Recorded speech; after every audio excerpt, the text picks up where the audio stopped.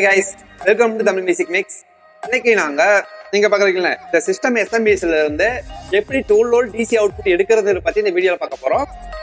இதுல பாத்தீங்கன்னா 5 volt 34 ampere, அப்புறம் பாத்தீங்கன்னா 12 வோல்ட் 14 ஆம்பியர், 3.3 வோல்ட் 28 ஆம்பியர் இந்த மாதிரி போட்டுருக்காங்க. ஸோ இதுல இருந்து எப்படி பவர் சப்ளை எடுக்கிறதுங்கிறத பத்தி பார்க்கலாம்.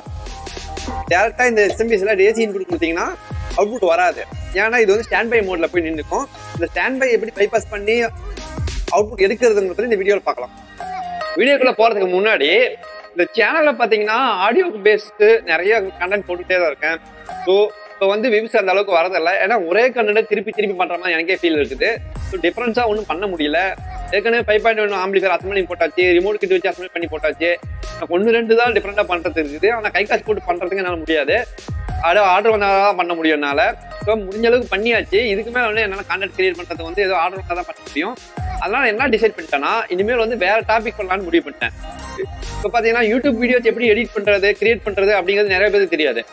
என்னோட பின்னாடி பார்த்தீங்கன்னா நான் கிரீன் ஸ்கிரீன் போட்டு தான் இப்போ பேசிட்டு இருக்கேன். அந்த கிரீன் ஸ்கிரீன் போட்டு பேசலாம், இதை எப்படி எடிட் பண்ணி யூடியூப் வீடியோக்கு மாத்துறது. அதே மாதிரி என்னோட சேனல் ஆடியோலாம் பார்த்தீங்கன்னா ரொம்ப கிளியரா இருக்கும். ஸோ இந்த அளவு கிளியரன்ஸ் எப்படி என்னால் கொண்டு வர முடியுது.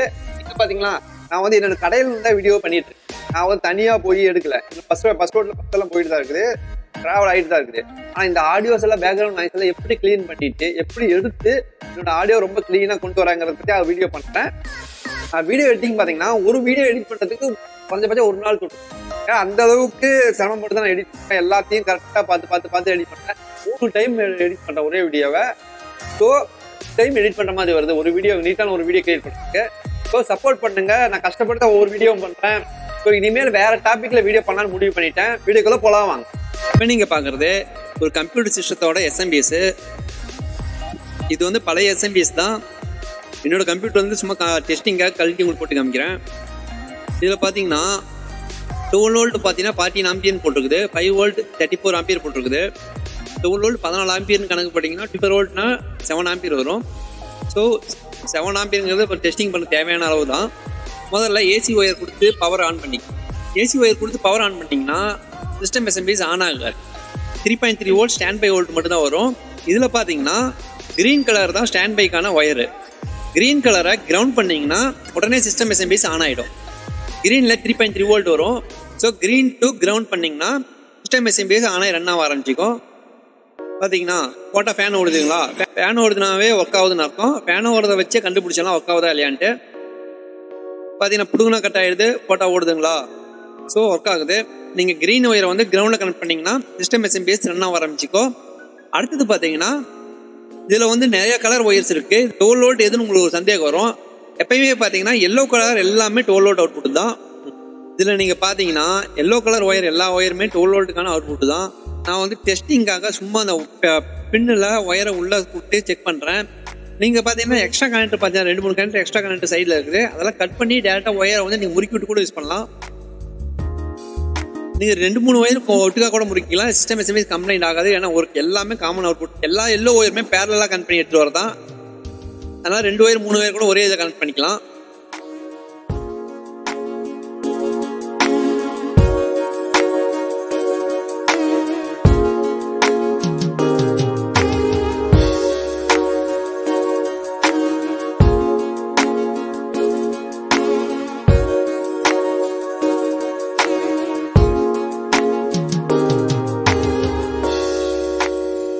நீங்க பாத்தீங்களா 12 வோல்ட் வருது.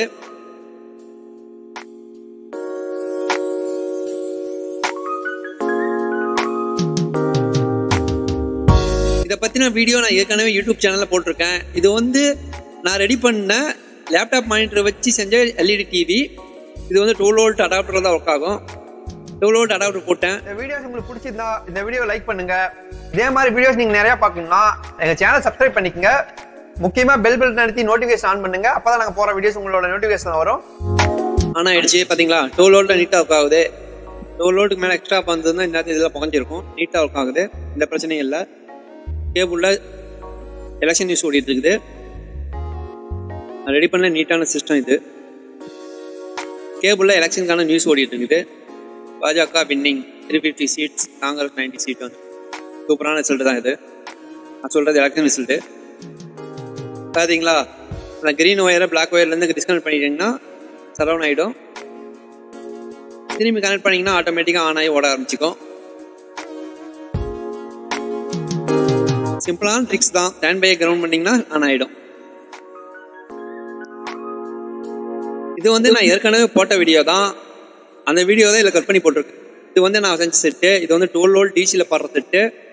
டிசி வந்து 24 ஹவர் 12 வோல்ட் டிசி வந்து 24 ஹவர் மாதிரி பாடும். இதில் பார்த்தீங்கன்னா சிஸ்டம் எஸ்எம்பிஎஸ் தான் யூஸ் பண்ணியிருக்கேன்.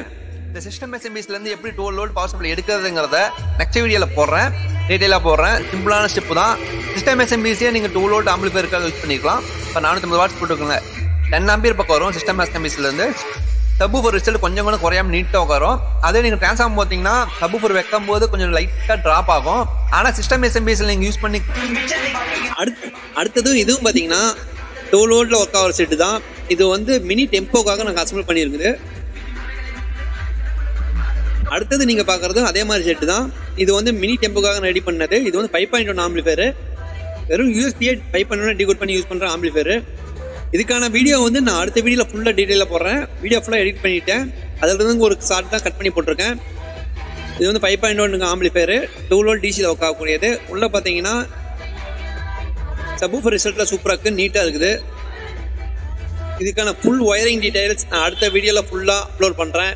வெயிட் பண்ணுங்கள், சப்போர்ட் பண்ணுங்கள். நீட்டாக இருக்குங்களா செட்டு?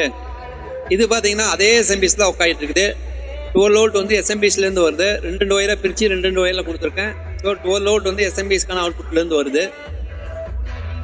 பார்த்தீங்களா 5.1 எல்லா ஒயரும் கனெக்ஷன் கொடுத்து பாடிட்டு இருக்குது.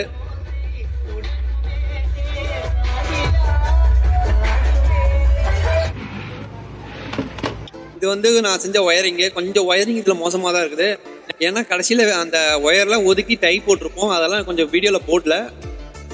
எல்லா ஒயரையும் கரெக்டாக கொண்டு வந்து டை போட்டிருக்குது. அதை வந்து இந்த வீடியோவில் நான் ஃபினிஷிங்கில் போடாமல் விட்டுட்டேன்.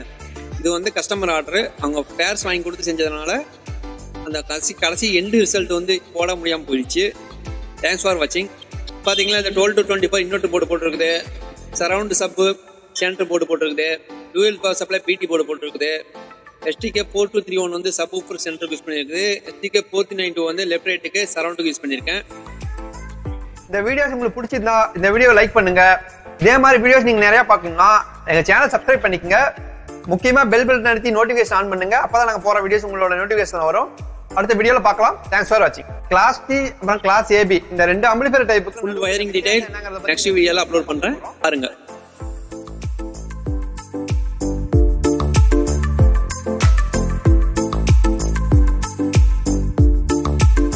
இனிமேல் வேற டாபிக்ல வீடியோ பண்ணலாம்னு முடிவு பண்ணிட்டேன். மொபைல் கேம்ஸ் பத்தி போடலான்ட்டு. ஏன்னா மொபைல் கேம்ஸ்ல எனக்கு தெரிஞ்சு நிறைய பசங்க நல்லா ப்ரோ பிளேயர்ஸா இருக்காங்க. ஸோ அவங்க எப்படி கேம் விளையாடுறாங்க. இப்போ PUBG மொபைல் இருக்குன்னு வச்சுக்கோங்க. ப்ரோ பிளேயர்ஸ்க்கும் நார்மல் பிளேயர்ஸ்க்கு என்ன டிஃபரன்ஸ்,